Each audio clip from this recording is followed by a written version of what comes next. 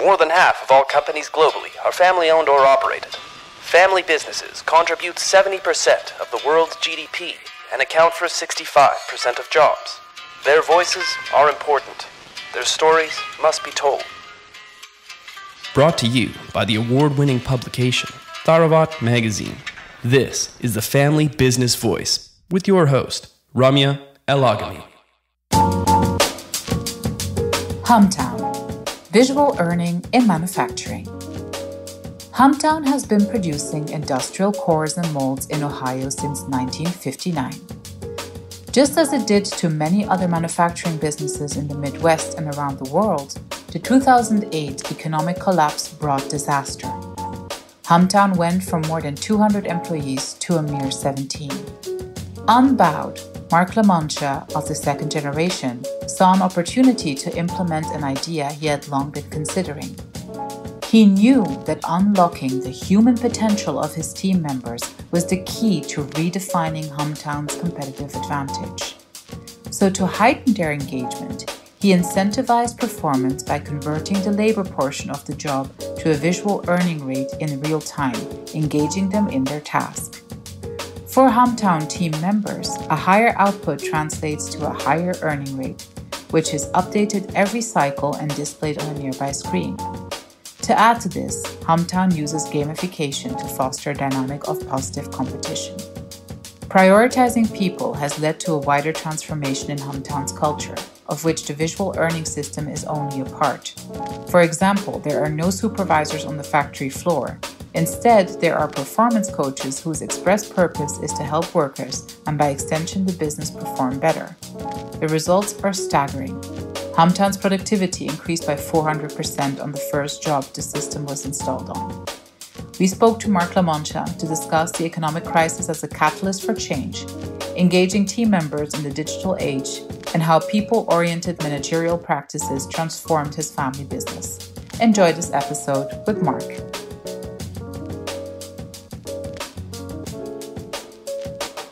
Before we get into the thick of things and everything, it's always sort of nice to understand. I would love to know a little bit more about you, Mark, and tell me a little bit more about how come when you joined the business and what your journey was like leading you to the position that you hold today in Humtown. The journey started when I was 12 years old, working on Saturdays and learning the company business under a mentorship program. And it was a pattern making business at that time. And then when it came time to graduate, as I went through high school, I actually ended up working more, but I really ended up not having the spatial perception to be a pattern maker. Mm-hmm. So I actually left the business for a few years and went into the service industry for about 3 years. And then I was asked to buy back in and start commercial sand core making to make metal cores and molds for pouring liquid metal into to make castings. And okay. I started that when I was basically 19 years old. Mm-hmm. And at that point, I joined the ranks of the nearly 100 hours a week in growing the business rapidly, one expansion after another, until we ended up growing to the point where we hit the great wall of the Great Recession. In 2008, because we had grown to over 220 people. And when we hit the biggest wave, it was dropping us down to 17 people with only 3 in production. Wow. And I really had no choice. That I didn't make the decision. The decision got made for me by the economy, because we were starting to do a lot of work for automotive. And that's where you can really grow your numbers. But just as rapidly, you can shrink them. So how did that all play out for you guys? So how did you, the decision was made for you by the economy, but then you had to still manage that and do that and sort of lay off all these people. So how did you go through that phase and how did you get out of it at the other end as well, as successful as you are today? During that time, I learned a lot about, it wasn't about what we make or how we make it, but the why inside of the people. And I came across many larger corporations that some of which employ the servant leadership model, where I'm coming to work for you, you're not coming to work for me.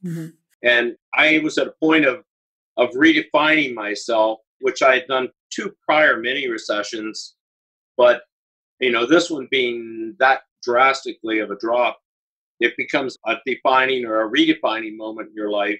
To take all the arrays of things that you've been through that you bring together, and including studying Lincoln Electric with their incentive plan. We had started a type of an incentive plan right before this happened. So I was trying to find a way to move them out of pay rate jail into more of an earning system and something different than incentive, because typically incentives basically employ the carrot and stick. Then the company will change the standard, and there's no fulfilling positive prophecy when you build that model. So I just asked myself the question, along with some divine intervention, what would Lincoln have done if he would have had computers today? So I decided that I could talk to my corporate attorneys in Columbus and find out about building a real-time earning system. And basically what that does, it puts the earning rate of the team member on the screen as they cycle their machine, and allows them to construct based with skill and performance. And in real time, every time they cycle, it allows them to see the results of their work almost like a unofficial industrial engineer. Wow. We're such a latent reporting type of a country, instead of using real-time information, like the stock market. So once the attorneys approved it, I started the process with my team members in building the system and putting it on one machine. So MIT came shortly after. We started emergency resourcing projects for Ford and for Chrysler. They had a lot of factories that got shut down, that were going to shut down, our vendors that shut down, that were going to basically cripple their assembly lines. This was in 2008 already? Or it was in the middle of this huge recession. That was where GM and Chrysler went bankrupt. We thought that if we could do things in a very agile, short period of time, which there were some really huge success stories. One was for Ford. This one was for Chrysler. We had it on the machine, and we were getting about 400 to 500 parts in an 8-hour period prior to putting the real-time earning system on it. And of course, the volumes were low until the economy got better. As when we put it on, it was running at 70% of rate. They would have, under the system, been running at $7 an hour because the percentage corresponds to the rate of pay, or the earning rate. So what happened was, after we put this on, that particular job ran up to as high as 350 to 400% of rate. And we went to 6 hours instead of 8 hours. We found that the defining point when people were performing at a higher level is 6 hours. So now our company is restructured to work 4 6-hour lines a day, 6 days a week. So it's basically a 36-hour week. And then when you put this system on, we basically ended up making 1,440 of these in a 6-hour period, when before we could only make 400 to 500 in 8 hours. So what happened was, basically 26 industrial athletes, which is another model that we're building into this, were able to put out 140% more work than 152 workers. Wow. So just explain this to me. So these systems that you put into place, like, these were there before the recession, or these were there as a consequence? This was a consequence, basically, of what you faced due to the downsizing. So I have a question for you with regards to culture, because, you were talking, and we'll talk a little bit more about how this impacted, how you had to adjust in terms of leadership. But how did people respond to these things? And did the culture of the company change? And also, I'm assuming you've hired new people again in the meantime, because you've done really well. You didn't stay at I don't think you stayed at 17 people, right? So today, how many people do you employ? Well, that's the key thing, is that now we don't need nearly as many people. Right now, we probably have 62 people, but we've actually put out 2.5 to 3 times the sales that we did before. There was a major change to the culture. We use a system that was called Profiles International that was bought out by Wiley. And trying to get away from the pure DISC system, we actually were looking for something that would look at the thinking style, the interest, and the behavior, not of the person, but of the position on the team, like operator, finisher, helper, because all of those have a thinking style, they have certain interest, and they have certain behaviors. After that whole reverse engineering project on the positions of the team were done, we now then do recruitment. And when we do our recruitment and they take the assessment, not a test, then the system matches up between the thinking, interest, and behavior of the position to the person. The whole DISC thing is yet another thing, but this basic reverse engineering of the positions and matching people to it, we had a 70% turnover that we've gotten to is below 5. One person took advantage of this system in a positive way to earn almost $40 an hour to build his own dog grooming business. Wow. And now people with the 6-hour day come in at 6, leave at noon, and could go to college. See, now we've had some people, not for a week, but on certain jobs that have ran over $100 an hour, which means one person is doing the work of 10, which means that if your burden rate on that operation or on that revenue center is $200 an hour, they pulled your schedule ahead by 9 hours in that hour. It also means they saved you $1,800, but they rewarded themselves by taking 100 of that for themselves. It was just patented less than 14 months ago.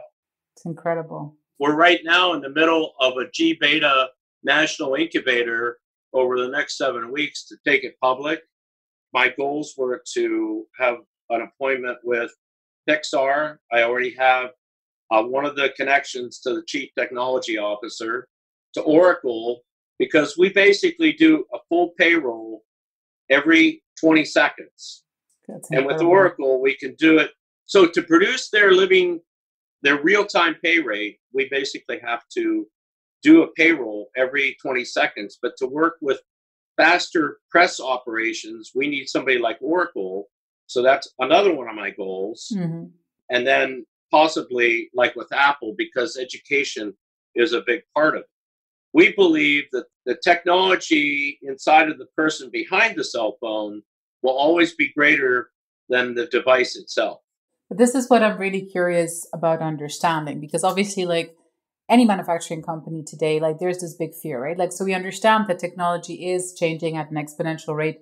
You're taking advantage of that by creating this. This system would not have been possible even a few years ago. I would have said from a technological point of view, right? Like processing data at this speed is incredible. But you've done it in a way that the technology enhances the benefit or enhances the human being and enhances the benefit to the human being. And I'm just really curious. And I think that's the most positive way of applying, technological change. Of course, obviously, it's instead of seeing it as a substitute to humans, it's an enhancement. But a lot of people fear the worst. A lot of people fear that, automation is going to kill more jobs and it's going to eventually going to substitute people altogether, especially within manufacturing. What is your view on this? And also, what have you seen in terms of your competitors who were equally hit, I'm sure, also by the recession? And how have they dealt with it and have they survived? Well, you have survive, alive, and thrive. They're alive, but when you see how engagement will be the fuel of our future. And we need to empower. We need to engage. This system is phenomenal, and it's very, very expensive to develop. I was at a seminar a few weeks back, and one of the emails from somebody wiser than I was that this could change the world, because we need to have equipment complement people and complement parts where it could cause repetitive motion damage. It's very exciting actually to talk to you about this now, because we will hopefully see these things deploy over the years to come. But then you also come to obviously resistance, and that resistance will probably be at the leadership level. So I was just wondering, in terms of leadership qualities, what do you think leaders in manufacturing need to develop in terms of qualities in order to understand what you're offering here in terms of a system, how that system can benefit, what do you advise other leaders to develop in terms of their own skills in order to benefit from something like this that can retain their talent and get the best out of their talent and their people? I absolutely know that you're right, because it won't work if we actually, one of my incubator, the CEO of our local incubator took me into a company and she said it wouldn't work. But I've discovered in the last few weeks, Barry Waymiller out of St. Louis employs 13,000 people. And in his book, Everybody Matters, actually, one of my pitches I want to do is with them, but they have the most amazing culture that this would fit into overnight. Mm-hmm. And you are absolutely right. I need a major beta company like them, the 3 billion, to roll it out, 3,000 and for us to unite this together and show the world that we're a small company, but if you beta into a large culture and a company that's right and ready for it, it will be what will, just like the web grew, it'll actually grow out into other manufacturers. What are the next steps for you to take now? So you said you patented it, and now what is going to be the next step to roll this out nationally and hopefully internationally? Well, 3 weeks ago, I started in G Beta, which is a national accelerator with 6 other companies. Now, that's where I was explaining the goal. My one goal in my 2 weeks already in there is set to have a pitch to Pixar. The second one is Oracle, which we're working on now. And then the third one would be to connect with Apple, because education is always a big part. Learning is actually a big part, whether you're in school or whether you're in the workplace. So at that point in 7 weeks, we do a high-level pitch to Microsoft, Amazon, Pixar. We're catching you at a very exciting time, Mark. It seems like I feel like I need to call you in a few weeks because I want to know what happened. I could send you at NEO, which is part of Jobs Ohio. I presented this to 130 people a few weeks ago. And I'll share with you that a person before me at that event had been a 5-year business winner in that city. And he explained about using current reading technology to read the power on his machines so he could watch them and see when they weren't working. And then he told them that he put them on and that he was watching them.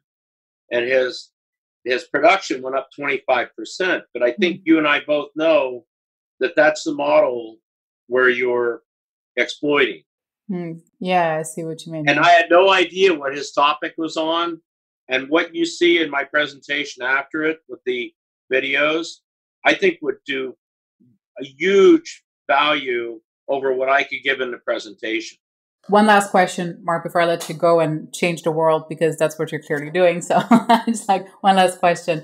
I was just wondering whether you feel like, because that must have been a big hit for you guys in 2008, right? Like emotionally and from the business perspective. Economically, oh yeah. Yeah, exactly. And morally as well, right? Like it's very tough to come out of that, the other end, and sort of be so positive and reinvent and disrupt. Basically, what you're doing is possibly disruptive even to a whole. Yeah. Exactly.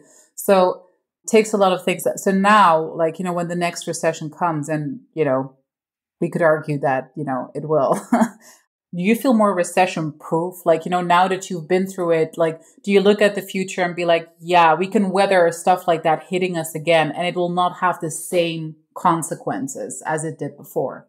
Well, that comes from next space technology. If you're not in the next space, you'll be out of space. That would be, relatively speaking, to Mr. Kodak and Mr. Blockbuster. So as a visionary and an ideator and a doer, I basically saw that we needed to be into the additive manufacturing field through other fibers and living fibers in my company. I sensed that. And so what we did was we actually joined in with YSU, and we've become one of the largest commercializers of 3D sand printing. And we're developing other products. I feel it's my responsibility, or at least someone in the company of a family-owned company, to actually be the one that will look for that next space that we should be in so that the people that we serve actually have a place to be. It's been a huge privilege for me speaking to you today, Mark. I've learned a lot from you, and I think I don't actually remember, and I've done hundreds of interviews with family businesses. I don't actually remember having heard anything quite this cutting edge in a long time. So we're super excited for you. We're happy to get a little part in telling your story to a global audience. Thank you for listening to the Family Business Voice. Subscribe to our channels now on iTunes, TuneIn, Stitcher, or Spotify to be notified of our weekly episodes.